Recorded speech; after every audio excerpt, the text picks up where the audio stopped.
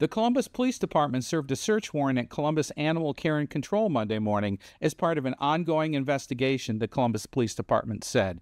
Columbus City Council asked for Columbus Animal Care and Control to be investigated during a July meeting when the public showed up to express outrage over the treatment of animals.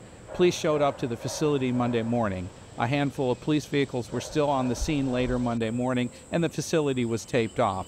This is a developing story and will be updated as more information becomes available.